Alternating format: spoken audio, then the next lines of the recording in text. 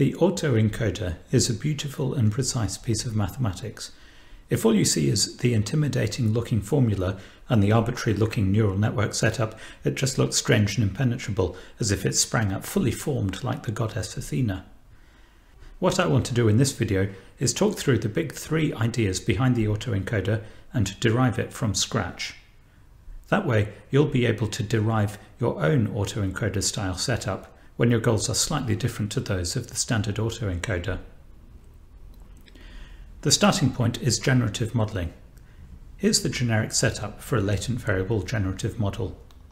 Let Z, the latent variable, be drawn from some standard distribution, for example uniform or normal with mean naught variance 1.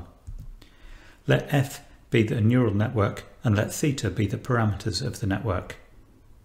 And let X be a random variable, a parametric random variable whose parameters are computed by f of z.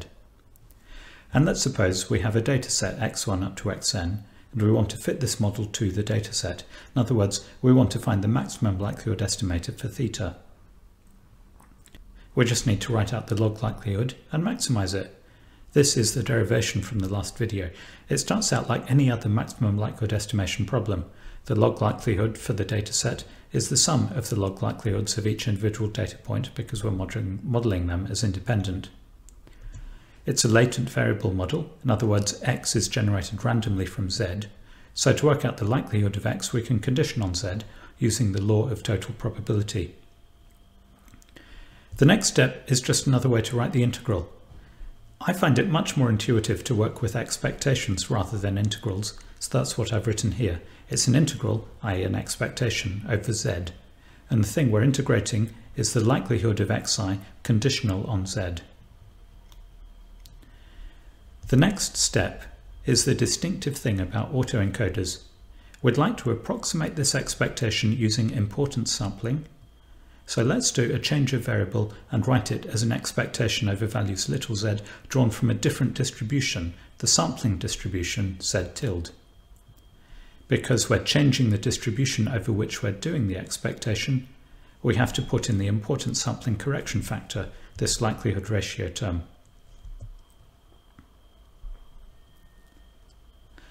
This is an equation, and the equation holds with equality for any sampling distribution z tilde. But what we want to do is choose a sampling distribution that leads to useful approximations, i.e. we want to be able to approximate the expectation with only a small number of Monte Carlo samples, and for that we need to pick a good z tilde. There's general theory, which we discussed in the importance sampling video, that says that the perfect sampling distribution is this: the likelihood for z tilde should be proportional to the numerator in pink here. Which, if you look at the likelihood function we just wrote down, turns out to be nothing other than Bayes' rule. In other words, the perfect sampling distribution z tilde turns out to be the posterior distribution of z conditional on an observed value xi. We probably won't be able to achieve this exact perfect sampling distribution, but that's okay because the importance sampling method works for any z tilde. But we do want to at least try to get close to it. At the very least, we'd absolutely like z tilde to be chosen based on xi. Okay, so this is what we want to optimize. We want to find theta to maximize this log likelihood. Note that I wrote here z tilde superscript I, just to emphasize that the sampling distribution should be chosen depending on the data point xi. Now, the first big idea of autoencoders. How do we figure out the sampling distribution? I don't know, so let's just hand the job over to a neural network.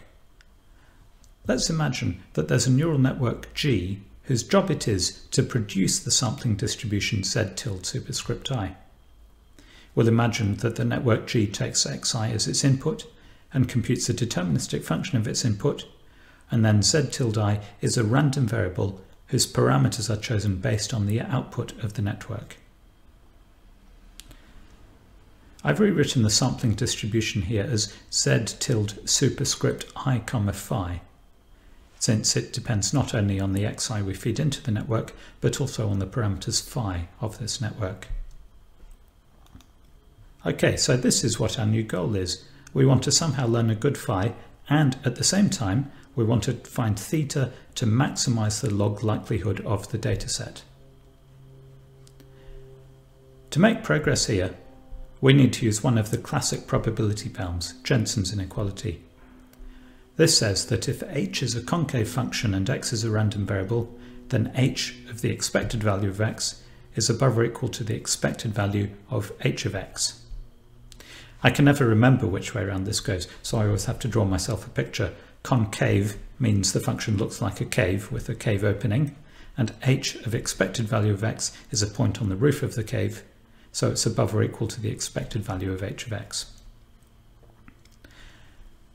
We'll apply Jensen's inequality here to log, which is indeed a concave function. And here's what we get. The log likelihood, L of theta, is above or equal to this expression here. Let's call it L sub LB of theta comma phi. It stands for log likelihood lower bound. And this inequality holds for any theta and any phi. The reason it's useful is that now we have a legitimate training task. The importance sampling equation holds with equality for any sampling distribution. That's why there's an equality on the first line. That means that as a function of phi, the first expression is flat, so there's no incentive to push the neural network to learn a good phi.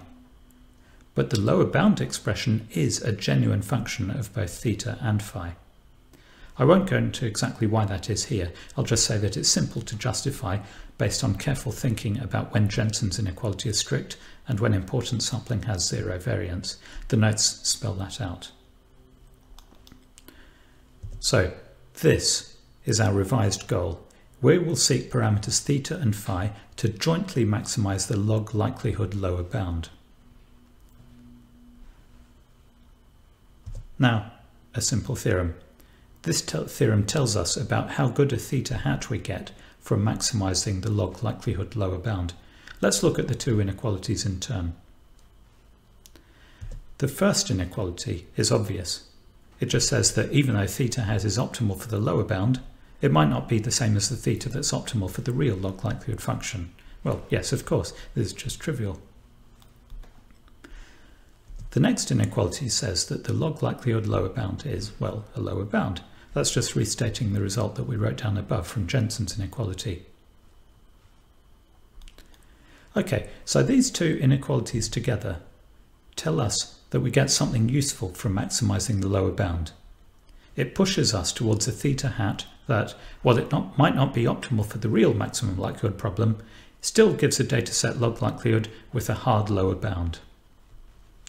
And in fact, with a little bit more care about inequalities, it's easy to argue that if the encoder network G is perfectly expressive, in other words, if it's able to return the perfect sampling distribution by choosing an appropriate phi, then all the inequalities are equalities. In other words, we get exactly the maximum likelihood estimator.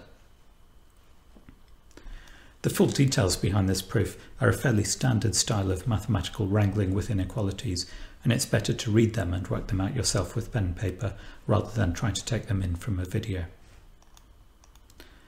But what really matters about all of this in the end is that we can define a useful objective function and seek to maximize it. And it's just a single function that we're trying to optimize in two parameters. We don't have this nasty situation of, well, a little bit of this optimization problem, a little bit of that one. There's just a single objective function for us to optimize in two parameters. Okay, so this gives us the training goal for an autoencoder. The goal is to find theta and phi jointly to maximize this log likelihood lower bound. All that's left is to figure out how to actually do the maximization, and this is where the third trick comes in. Here's the obvious thing that we might try to do. We want to maximize the expectation of a certain function, so we approximate the expectation using Monte Carlo. I didn't fill in some of the details in this formula here. By this term in braces here, I just mean copy out the whole expression in braces above and replace little z by z subscript j. This is all perfectly fine. There's nothing wrong with this. Monte Carlo is a perfectly good way to approximate an expectation. But it's not good for neural networks. We want to bung this into PyTorch And PyTorch solves maximization problems by using gradient descent. And to do gradient descent, it has to find a derivative. So let's think through finding the derivative. If we take this expression here, this sum, and try and differentiate with respect to theta, that all works fine. We just need to know the exact form of the likelihood function for x, and then we code it up, and then it can be differentiated. It's the other derivative, the derivative with respect to phi, that's a challenge. It's a challenge because to come up with this Monte Carlo estimate, we have to implement sample a random z from the distribution z tilde superscript I phi, and this sampling procedure is not a differentiable operation. PyTorch needs every line of our code to be differentiable with respect to phi.